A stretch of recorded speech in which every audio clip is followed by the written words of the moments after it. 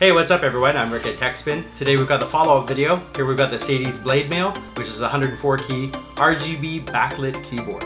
So we're going to do an unboxing and get into this review right now. Let's get to it.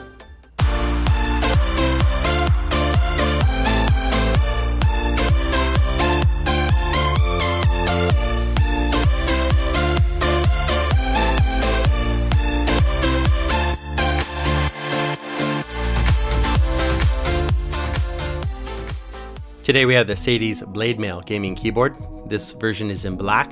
Later on I'll be also covering the pink angel version for people who like that or those girl gamers out there.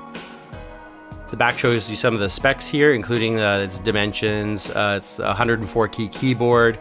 It has a switch lifespan of 10 million times. Voltage, yeah, that's normal. And cable length is approximately 1.5 meters or about 9 feet or so. Here we'll do the unboxing, and it comes with this nice protective plastic keycap cover. The wire is nicely tucked away inside the back, and as I bring it out here, you will see how thin the base is. It's all metallic too. It's a really nice premium feel to this. Inside the box you'll also notice some stickers. There's a warranty card and instruction manual. I just removed the back cardboard off here and slide out the wiring assembly. And this is a really solid keyboard. Like it really feels, I said premium already, but it really does feel premium. It's really, really nicely done. See here it has the floating keycap design. And while it provides greater space between the keys and the base, it has the added bonus of showing off the RGB better because it bounces off the white at the bottom. A close-up here of the corner design, and you can see the very thin metal and the Sadie's branding right there. And it has a full aluminum back, very, very sturdy, no flex to the unit at all. Of course, I'm in Taiwan here, so a little bit of Chinese is expected. Blade Mail gaming keyboard. Sadie's has put a nice hologram sticker over the lighting area for all the lock lights up in the top right of the keyboard.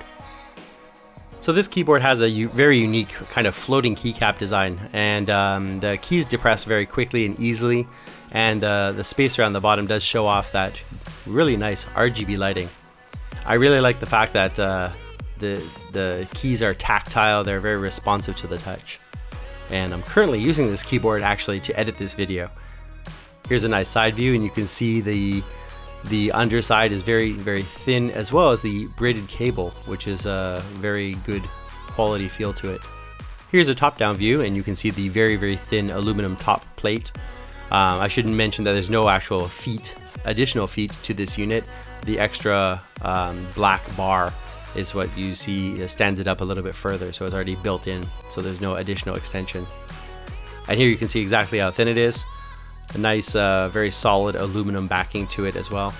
No flex to this unit at all. And look at the front of that blade. I really like that design. It's really catchy for me.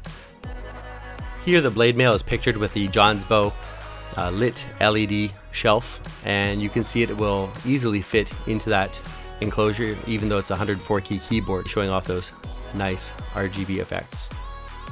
Zooming out here you can see the media PC with a keyboard, although after this I did take the keyboard and decide it was best used for my editing PC. And that keyboard slides in very nicely there.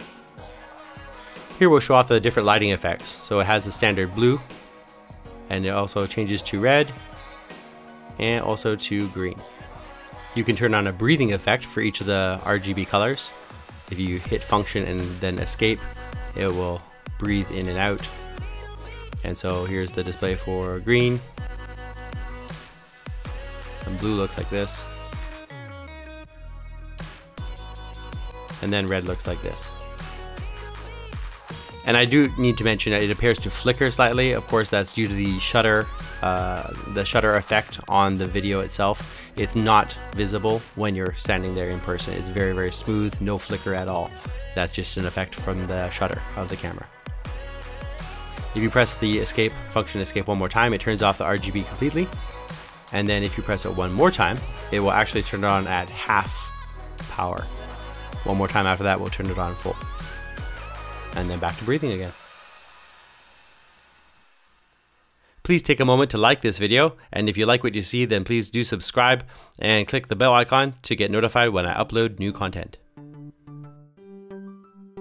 And here's the Angel edition I was talking about. It tends to be a pink color, even though on your screen right now, and for me too, it appears gold. It does have a kind of a shimmering effect as the I think it's powder coated aluminum. As it changes the angle, it'll change color slightly. It's kind of cool and a very unique look, and really brings out the white for those keys. I picked this one up for about $60 US. It also has the same very thin design for the base and the floating keycaps on top. And you can see the aluminum top aluminum base plate has been treated very nicely. This one comes with a white braided cable also. It's 1.5 meters or about 9 feet. And just showing off the keys here a little bit. That white is quite nice. I really like the color for this. If only it wouldn't be in pink. For me personally, I would probably buy this right away. Just a quick close up here of the side of the unit, and you can see the gold. It's kind of a gold and pink depending on where you look at it. We have blade mail again here, and there's the Angel edition. And as you can see, the color does change from gold kind of to pink depending on the angle you look at it. And again, we have a hologram for the lock light area for number lock, caps lock, and the rest. The RGB tends to show up a lot better on this one just because the white tends to refract the light a lot better. Instead of having green as the final color, it actually has purple. One caveat I need to mention with this board is, unfortunately, it doesn't remember the color setting that you've chosen. So, you know, if you set it to red or green or purple, if you've got the Angel edition, or a breathing mode or half power or off, every time you turn on the computer from a cold start, it's going to be full on blue. I really love this design, so I really hope Sadie's can address this for the next version of this keyboard. Here I've turned off the light so you can really see the RGBs pop out. I just have one spotlight on to light up the keyboard. And red shows up really nicely.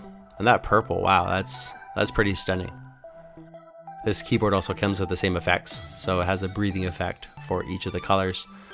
And again, the flickering is from the shutter speed of the actual video itself. It's very smooth in person. You won't see any flickering.